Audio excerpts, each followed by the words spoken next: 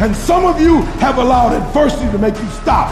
And I'm telling you right now, don't give up. I'm telling you right now, don't give in. Get through it.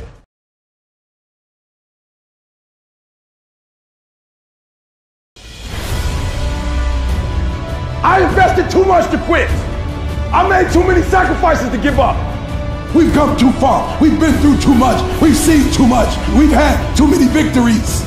We have seen defeat. We've looked defeat in the face and we've overcome it. We've come too far to give up now. We've come too far to be negative now. We've come too far to start overthinking now. So when life happens, I don't just sit there and cry.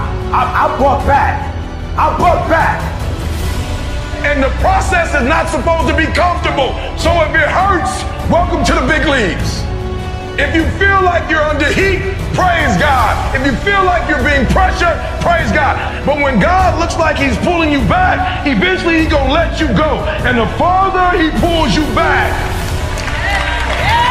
the farther he pulls you back, once he releases you, the spirit of resiliency, the spirit of grit, it's in your DNA, it's in your blood.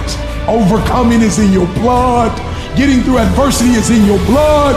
Your ancestors got through so much more. We will be all right. We need to focus on where we're going, not where we come from and what's happening. I just need you to keep walking toward it. I don't need you thinking about it no more. You're doing too much thinking. You analyze it too much. You're talking yourself out of it. I don't know if this is gonna work. I tried and it didn't work. I just need you to keep moving. I need you to make up in your mind that the only way you can lose is if you quit. I just need you to keep going.